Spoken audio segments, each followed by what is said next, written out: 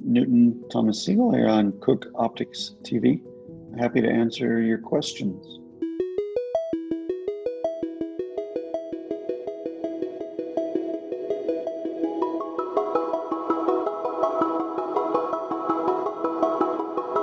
Oh, it's massive. It's massive.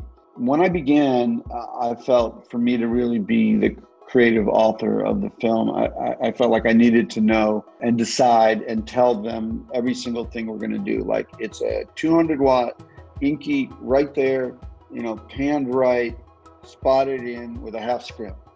As I've gotten more confident and more experienced, I've learned that rather than be so prescriptive and such a control freak, if you hire really, tremendous creative people, you can milk them for all they're worth and actually exploit their creativity as much as exercise your own. Films can be torturous or they can be fun. I kind of enjoy it more when they're fun to make. And part of that being fun to make is having a friendly family type relationship with your crew. You still need to have leadership and you need to be decisive and make sure that everybody's moving the same direction efficiently, quickly, all that kind of stuff. You can also make it an enjoyable experience.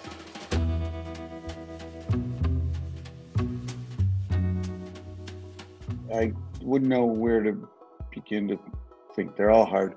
But there are certain situations that are harder than others, and those are the ones that really vex the cinematographer. An example of the film I'm prepping now, I have a scene where a guy is driving out in the desert at night and there's a rainstorm. There's no light in the desert other than moonlight, so how do you make the moonlight look real and effective, and not just light your foreground and not light your background? And you have to see the rain, so how do you light the rain without it looking lit? So there are certain scenes, snow at night, a boat out on the water, those type of things where you don't have an excuse for either artificial light or natural light, that I think are the hardest to light and take the most ingenuity and creativity to think about. But by and large, unless I'm doing a truly fantastical film, I tend to think very organically in terms of any given location. Like, where is the light in this location? Like, where is it coming from? Where is it motivated by? And then I use that as a starting point, and I think, now how do we shape it? And I try to shape it for whatever it is the scene is trying to convey.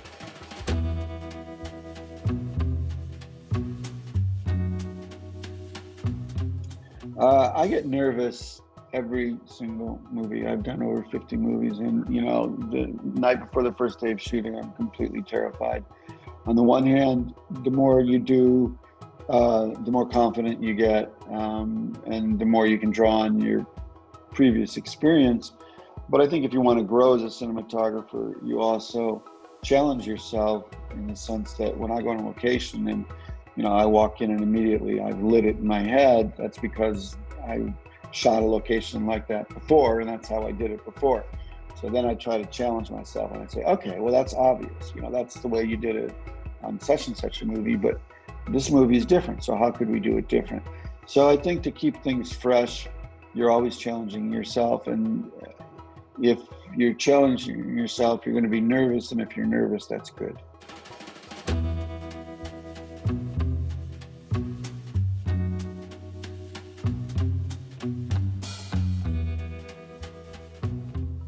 It's a massive range in answering that question. I worked with one director who I was quite amazed by. Literally, from the first moment, on the first day on the set, walked on the set and basically asked me what the shot was, where the camera was going to go, and for the entire movie, gave me absolutely no input about what the camera should do, which I wouldn't by any stretch of the imagination say was ideal, but he was talking to the actors and that was what he cared about. And, he thought my job was to design the shots and tell them how the camera was going to tell the story. The other end of the spectrum are the directors like a Sidney Lumet, who on The Scout would go and say, okay, it's going to be a 35 millimeter right here, 3 feet off the ground. And when they came back to shoot, it would be a 35 millimeter right there that high off the ground. And everybody knew it ahead of time, and that's what you did. So you have those two extremes. But I think the more typical thing is the film that I'm doing now, that I'm prepping now. I'm going to sit with the directors, and it's co-directors, and we're going to go through, the script, and we're going to talk about scenes. We know the locations. We're going to say, what do we want to do here? Okay, what if we, start like this? Maybe it's a crane shot, and we come down and it goes into a close-up, and director might say, well, no, I always saw this scene as more just being told through a close-up, and you only hear what's going on in the background.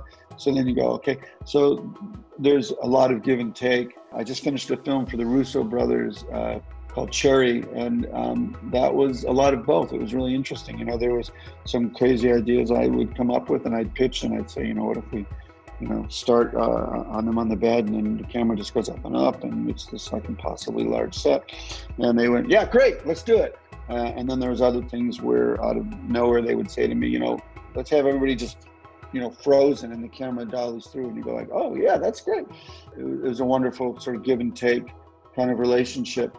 It really varies from director to director, and your job as a cinematographer, I think, is to assess from the director how much they need from you in terms of shot design, and to give them that. And if you're going into a project, you also have to decide for yourself how much you are comfortable with letting the director guide what the camera does, and how much you feel you need to be the author of what the camera does. And if you think you need to design all the shots, then you better not take a job with a strong visual director.